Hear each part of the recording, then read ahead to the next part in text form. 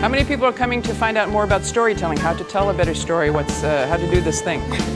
Oh. The Golden Fleece is a community of people interested in storytelling and organizations. And it started in Washington, 2000, and this is the first assembly with people in Europe outside of Washington. For me, Golden Fleece is a group of people who actually were the core of what's beginning to be a movement in organizational storytelling.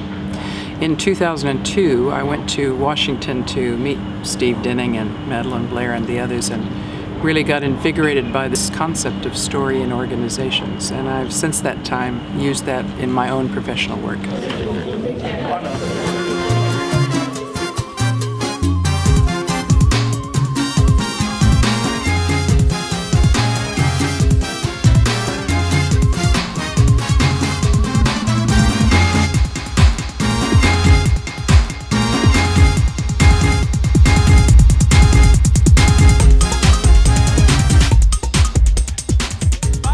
And as a young man, he stood there with his enormous wings.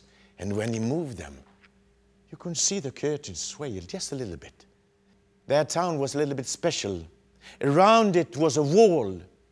And you were allowed to fly out over the wall onto the outside. You were allowed to do that. And if you managed, you will become a hero or heroine, or they will tell stories and sing songs to your honor. They are not scared of me and my words and my expressions.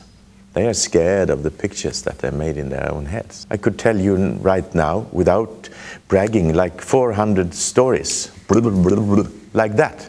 And it's not words, it's images. Yeah. So that's why I don't forget them. It's a very strong tool to express myself. What is happening is that you're talking to each other. Even though I tell stories for 3 hours and you don't say a word, we are talking together. You are carrying half of the responsibility for some things to happen here. Yeah. If you didn't want to dance with me, okay, yeah. I have to find someone else. When I first became a facilitator in 1996, I had already learned about storytelling from our own international festival in New Zealand.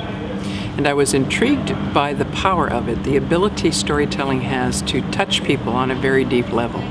So data tends to get stuck here and produces an argument, but storytelling goes right to the heart of things. It can move people in a way that's very unique and very powerful and very quick. So whenever I find a process or, as I said, a tool or technique that's really effective as well as efficient, I'll use it. And story is incredibly effective. I think one of the perfect example is when you have people who are meeting each other for the first time.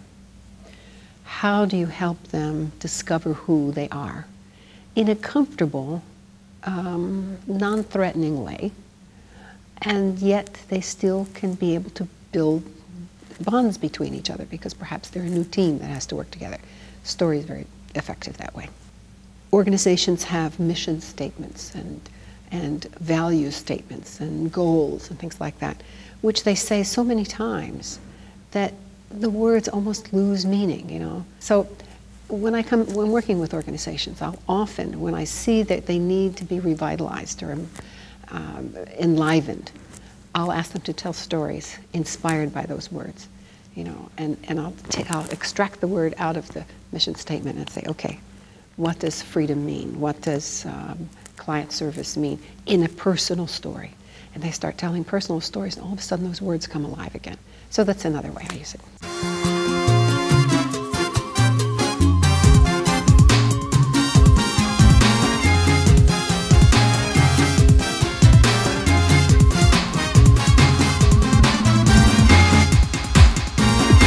I found that when I didn't tell a story, everything was chaos and confusion.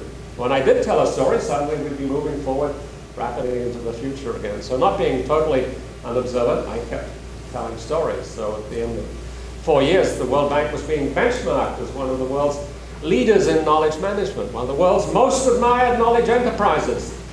I mean, the kind of stories that I found the most useful, and so the stories that I spend most of my time teaching people are what I've called springboard stories, stories that can communicate a complex idea and spark action, even in a hostile, difficult, cynical audience. And so those kinds of stories, I spend most of my time either telling them or showing people how to craft them and how to perform them. I had 2 days of fun and beautiful conversations, and I got a lot of inspiration to bring home again and to use in my own practice. It was fantastic. It was all these different people and all the speakers were there. There was this amazing energy. What Steve told about how you use stories in change processes and the different stages, that's for me very important. That was for me very useful, and that's something I can use in my practice. I have received new tools of how to work and how to use everything that I have from before, and to put it into new uses and to put it into a different use in organizations, or I've got new ideas of how to use it in different cultures or in different settings, and I think it's given me new openings.